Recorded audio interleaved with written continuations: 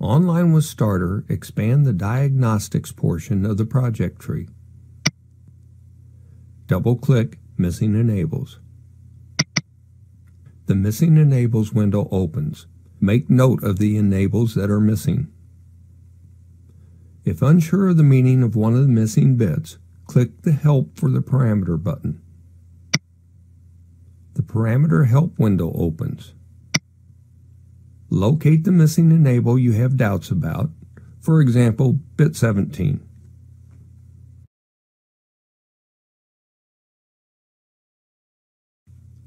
And scroll down for further explanation.